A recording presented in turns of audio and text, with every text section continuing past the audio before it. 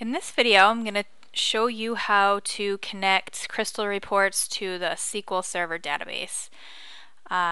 Here we are at the welcome screen. Let's click on blank report and it will bring up the database expert. Click on create new connection and OLEDB.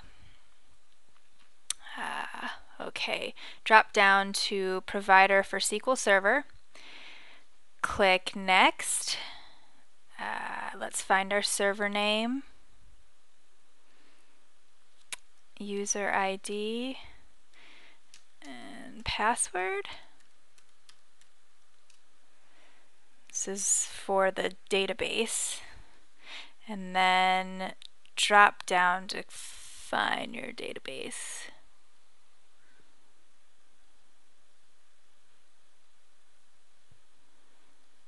Click next and finish.